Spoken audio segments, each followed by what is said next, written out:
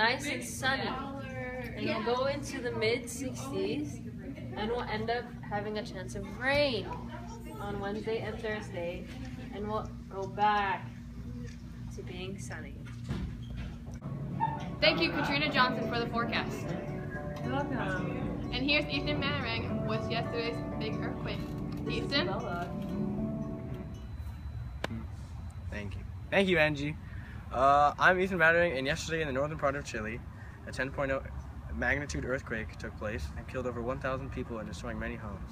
I have a witness. It was horrible. Speak up. It was horrible. I was there with my family. Buildings were falling. People were dying everywhere. Just thank goodness me and my family are okay. God bless. God bless.